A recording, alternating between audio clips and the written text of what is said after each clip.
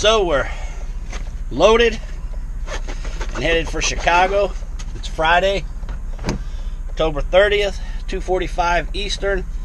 They got protect time for 6 a.m. It's an 8-hour drive, so I'll be there tonight before midnight. Hopefully I can drop off tonight. Surprised I got the load. I got called with the load like first thing this morning, which I was surprised at because I had three drivers ahead of me today. They was able to get everybody out of here. So I'm in a rush. I just kind of, they called me with it early. It wasn't supposed to pick up until 7 o'clock tonight. They just called me to come over and get it, so just brushed my teeth, got a few provisions, and heading down the road.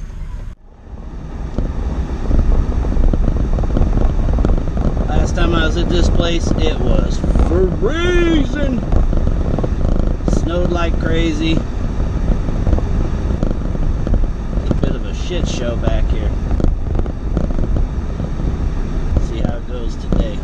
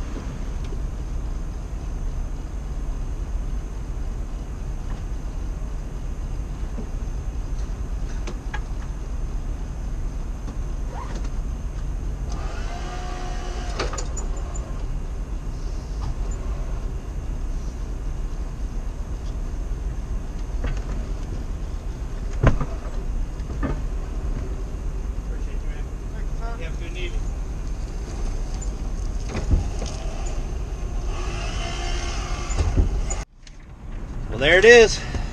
You see, got them suckers off. It's 11:22 Eastern. And supposed to have a reload on Sunday out of Michigan. So we'll see if that happens. So as soon as I get off of here, get done here, I'm gonna head over to Michigan. Should give me all day Saturday to kind of get caught up on everything I didn't do while I was running. So that should be nice. All right.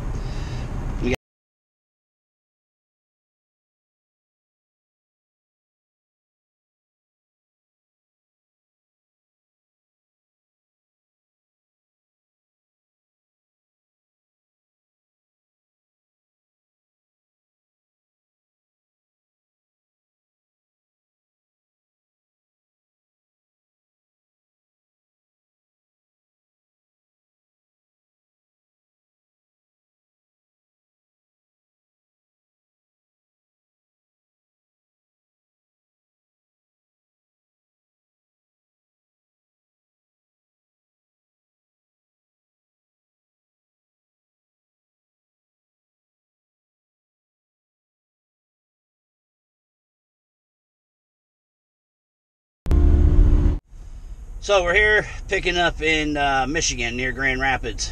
We're going to Dallas, Texas. We have 5 pieces at 1,341 pounds. You should be able to see back here. It's all full up, no bunk. 15-hour and 24-minute drive. Says I'll be there at 12:15 Central. It is now 9:51 Eastern AM. I don't know if they're going to take it off. Got a protect time of 10 AM. Hopefully they're going to take it off when I get it there, because I'm going to get it straight there. This is supposed to be, I was going to lose my bunk regardless, but it was supposed to be 5 pieces.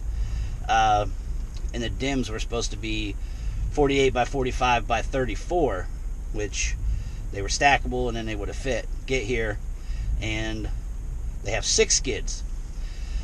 4 of them at 48 by 45 by 41. What these places aren't doing is they're not, like with these parts they have back here, they have a plastic pallet on the bottom, and then they have a plastic topper, which is basically the same as the bottom. That way they can stack them, they kind of interlock.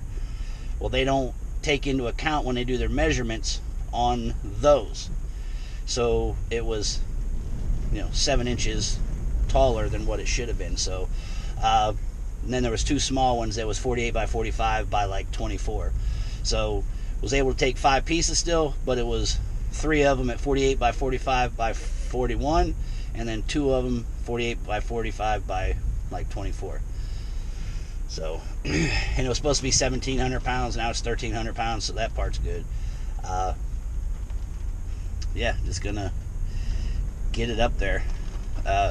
Didn't do anything yesterday, Saturday. Got some rest after a rough week last week, a busy week, and plan was to get a few things done, get the van cleaned up a little bit, and get some editing done, get some spreadsheet stuff taken care of, and I did nothing but sleep pretty much all day. So I feel good. Man, I just feel so refreshed. Oh, you damn seatbelt. I am so refreshed, man. I got so much sleep. I love sleeping in the front seat. I wish I got a full load all the time so that I could sleep in the front seat all the time. Man, I am whooped. I got here at like 3 o'clock in the morning.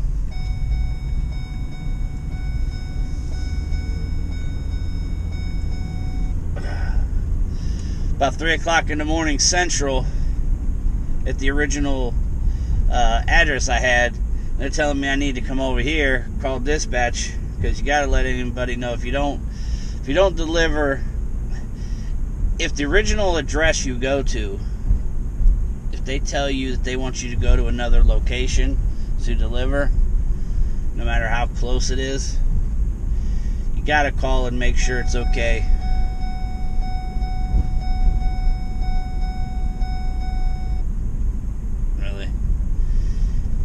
Got to make sure it's okay to move or to go over there and deliver, which I came over here and everything because it's going to come here regardless, but I couldn't deliver it when I got over here, which was about,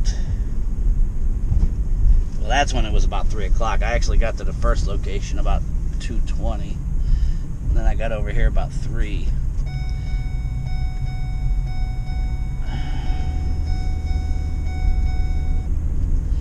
And the customer did not want me to deliver. The delivery time, protect time, was actually 10:30. So they just now called me, dispatch did, 6:30 Central. Yeah, they said you can go ahead and deliver that there. Man. So now I'm trying to deliver it. When I got to the security guard, first, he told me, oh, it's a 9 o'clock appointment. You can come back in at 8:45. I'm like, oh, man.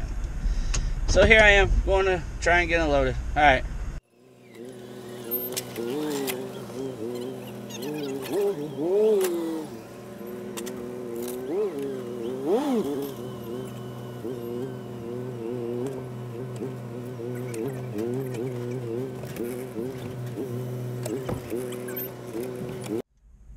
So we're loaded.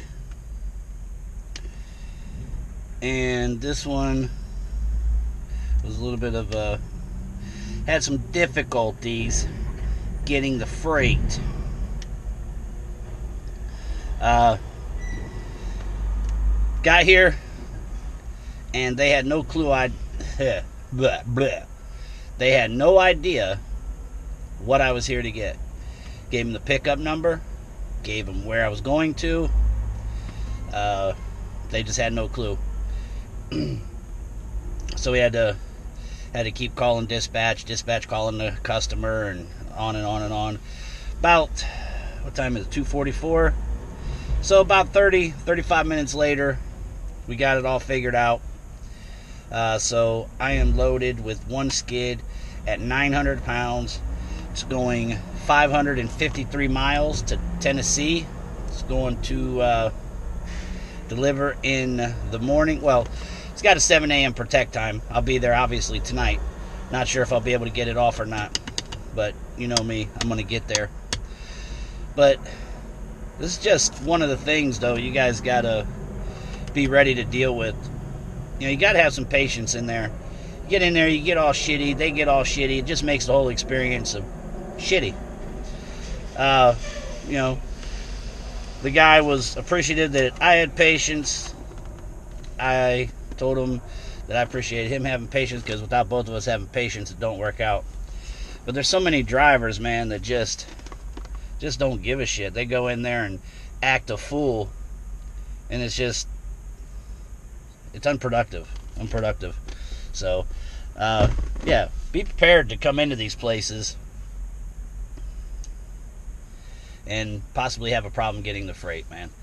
Like I said, the information just hadn't caught up to this end. It was already brokered and put out, but it didn't get to this end yet by the time I was here. Happens pretty often. Alright, so I'm going to get going. Just got all my information in, got it all strapped down. Hitting the send button now. And let's see. It's an 8-hour and 13-minute drive. What time's it saying we're going to get there? It's saying 11:03 tonight, so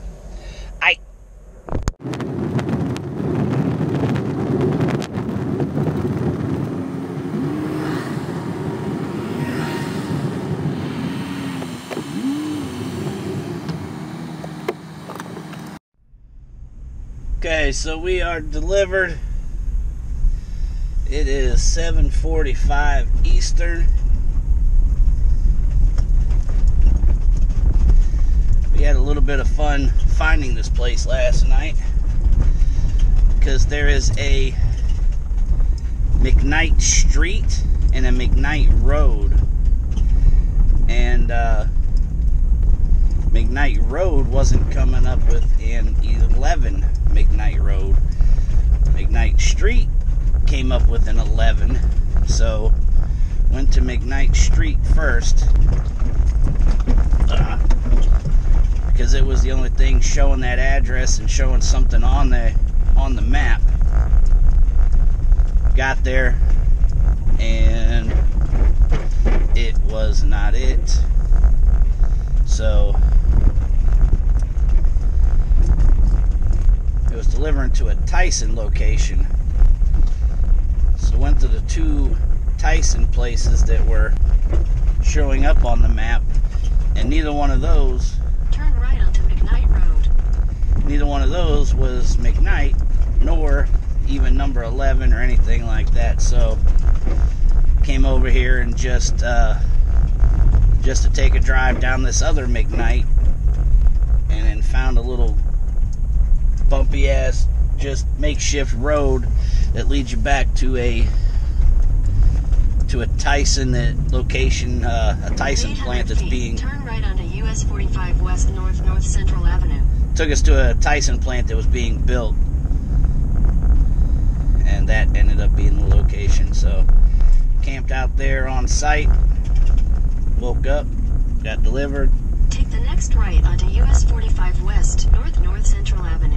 where I'm sitting, it's near Jackson, Tennessee. It's just north of there, which is kind of no man's land for freight. So I'm going to move over towards Nashville. Memphis is closer, but Memphis just isn't always the greatest place for freight. And you go there. Continue on US 45 West, north for 1.5 miles. And you go there, and it's also, when you do get stuff out of there, it can be really short. So gonna move over to Nashville. Kind of hoping, normally over there in that area you get up to Michigan or something, Michigan, Chicago, Ohio or something. So that's the play we're trying for by going over that way, because then if we get up to Michigan, you got a good chance of getting a shot out to KC, and just, we kind of get in our good freight lanes for this company. That's a pretty good sized plant that they're building back there. So it's kind of, dude, at like 5:30 this morning, they got this big ass mobile barbecue pit out there, freaking, getting the thing all started and smoked up and everything ready for lunch, I guess. They must have a lot of people that come out there, which there was quite a few people pulling into there. Because as I said, that's a huge facility that's being built. But it's just crazy, man. They got a damn barbecue pit on site for these people. In a quarter mile, turn left onto US 45 West, US 45 West bypass. Freaking, I like some barbecue and all, but can't say that I like the smell of pork, barbecue, and all that shit coming in my van at freaking 5:30 in the morning. Turn left onto US 45 West, US 45 West bypass. And I woke up about 5:44. Was due to deliver at 7. Oh shit! Continue for 15 miles. But I couldn't go back to sleep, man. Tried to, just couldn't. Then just kind of poking out, there was a couple other trucks there. There was one other Sprinter van there. But shit, he was gone. He was gone ASAP, so either he got unloaded or just had a small package to deliver, because he was gone. No kind of lettering or anything on his van, so no idea who he was with.